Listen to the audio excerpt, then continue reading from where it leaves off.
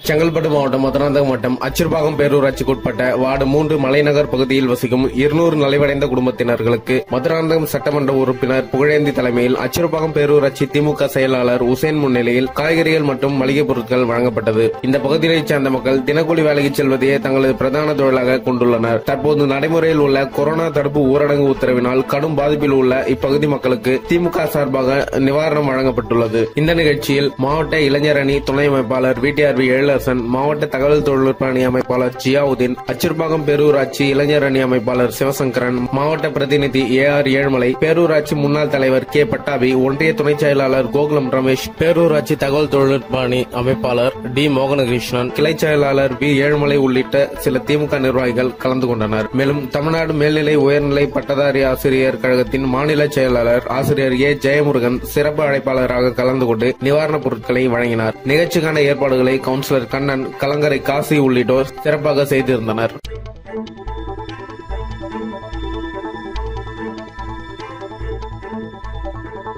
உங்கள் பகுதி செய்திகளை உடனுக்குடன் தெரிந்து கொள்ள நம் சேனலை சப்ஸ்கிரைப் பண்ணுங்க. இந்த வீடியோ உங்களுக்கு பிடிச்சிருந்தா உங்க ஃப்ரெண்ட்ஸுக்கு ஷேர் பண்ணுங்க, லைக் பண்ணுங்க. நன்றி.